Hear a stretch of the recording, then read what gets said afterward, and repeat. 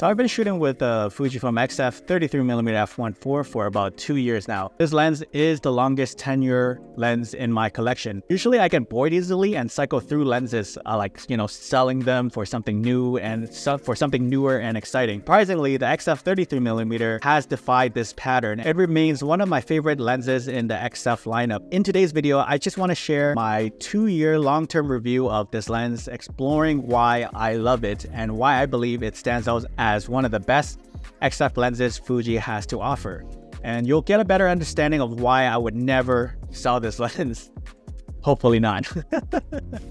Over the 2 years, I did not baby this lens. It has accompanied me on countless shoots, from client work to travel adventures and portrait sessions. I put it through its paces, and the build has held up remarkably well. The only visible signs of its age are on the aperture ring and the focusing ring, where the paint is chipping away. While it may not look brand new anymore, the lens itself remains robust and reliable. Despite the cosmetic wear, I've encountered zero problems or issues with its performances. One notable feature is its weather sealing, which has proven clutch during shoots in light rain, hot climates, and even sandy beaches. The lens has been my reliable companion, and its solid build gives me confidence in various challenging conditions. Now, in addition to reviewing native lenses on this channel, I also review a lot of third-party lenses, typically these budget-friendly Chinese manual lenses. These lenses offer something unique. It offers character, often resulting in softer or less focused images due to the manual focus. This lens stands out with its incredible sharpness and its excellent image rendering. It's incredibly sharp. When transitioning from manual focusing lenses to the XF 33mm, the difference is night and day. Compared to the manual lenses, this XF 33mm boasts impressive micro contrast without feeling overly clinical. I even said that, there is a little bit of character to the 33mm f1.4. It's not overly clinical, it's not overly sterile. There is a look to it, and I do like it. And at f1.4, it delivers beautiful bokeh, a departure from the busier bokeh that you find in the XF 35mm f1.4. I'm not a fan of the bokeh on the 35mm f1.4. I do like the bokeh on the 33. The bokeh is remarkably smooth, adding a delightful touch to my images. Now, stopping down the lens results in a significantly sharper image, especially paired with the X-T5's 40-megapixel sensor.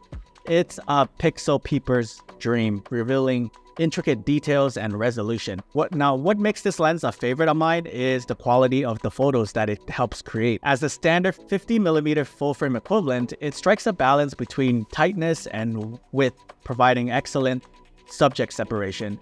Now, despite being considered a boring focal length, in my opinion, I know that I can rely on this lens to capture great shots. When the stakes are high and I need that one perfect shot, I think I would choose the XF 33mm f1.4 because I'm just so used to it.